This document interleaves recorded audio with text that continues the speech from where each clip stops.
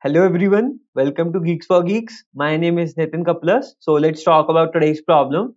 Our problem name is odd even problem. So let's read the question first.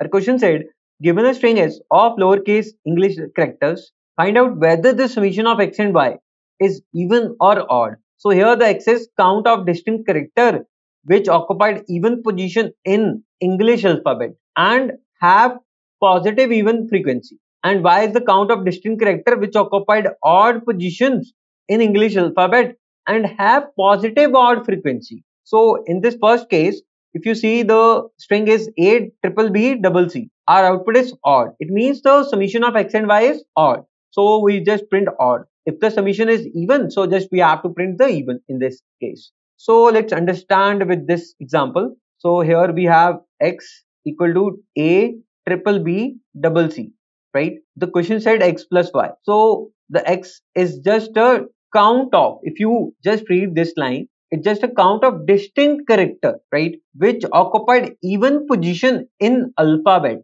English alphabet. At the same time, that particular character frequency is also even. In that case, if even are matching, so we just increment it. Else, if odd is matching in the y case, increment it. After that, we just club that and check it's even or not. So if you see distinct character, if we have we need three things here: distinct character count, right? Count of distinct character, plus we need English alphabet, means in this case even position in English alphabet. Third thing, it's even frequency, that particular character. If this two things is matching for a particular character, we just increment that in the x case. Similarly, in the y case, for odd and odd, right? Odd position plus odd frequency, right? So let's check this. So what I'm doing is I just create a map and store its frequency, right? So the frequency part is over, right? And the distinct character is over. These are the three which are distinct. Now it's just time to check that particular character is at even place or odd place in English alphabet, right? So English alphabet are these. So if you see, it's at 1, 2, 3, 4, 5, 6, right? Okay, so we just have to check these both case. So I just simply traverse this map, right? So if you see, let me do the dry run also. So in the first case, my character is A, right? My character is A. So first step is it's even position or not. So yeah, it's not. It's odd, right? It's odd. So if it's odd, this is odd. So let me write position is odd. At the same time, I am asking in the map what's its frequency. It's also odd. Frequency is also odd. So it means it's in the case of y. Simply I just increment that, right? So suppose my answer initially is 0.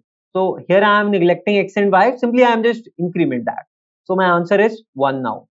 Now my ch is b. So what is position in alphabet? B, 2, right? It means even. Here I'm asking what its frequency. It's odd. It's not matching now. It's not matching. Simply go in forward direction. Now in the third case, my ch is C. Let's check. It's even. Sorry, it's odd. Position is odd. So I am writing position is odd. Now what's its frequency? It's even. Frequency is even. I'm not increment anything, right? It means only y is incremented one time, right? Because odd or matching. So here my y is 1 and x is 0. What's my answer? 1. My answer here is count as 1. Now I'm checking that answer, that count is even or odd. It's odd. So what I'm printing? Odd.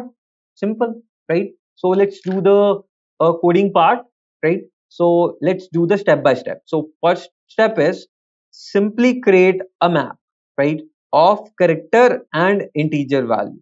And what I'm doing here is I simply fill that, right? Just traverse my string character and here I am filling.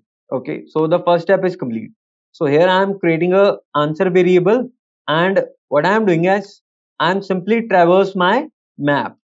and here I am extract its character value, right? Now, two things we have to match.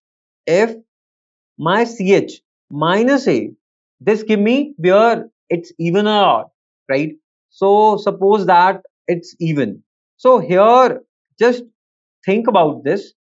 This give me 0 because a minus a, it's 0, right? So if you see here, a minus a is 0, but it's odd, right? It's odd. So just simply here, what I'm doing is I just get the value in terms of zero base indexing, but it's not even, it's odd, right? So please take care this. It's odd. When it's equal to 0, it's odd, right? And what I'm doing is I'm simply asking its frequency. If its frequency is odd, in that case, answer plus plus. Else, if my ch minus a, if this thing is, it's not equal to 0, it means odd, but zero base indexing, it means even, right? And its frequency is even, in that case also I am doing the answer plus plus. Else, continue, right? Simply continue part. So at the end, what I am doing is I am checking my answer mod. If it's equal to 0, in that case just return even, else odd, right? So this is a simple implementation. Let's compile and check. Yeah, it's working. Let's submit. Yeah, as you see, all the test cases are passed. So what's the time complexity? So if you see here, just I'm traversing my O of S length, right?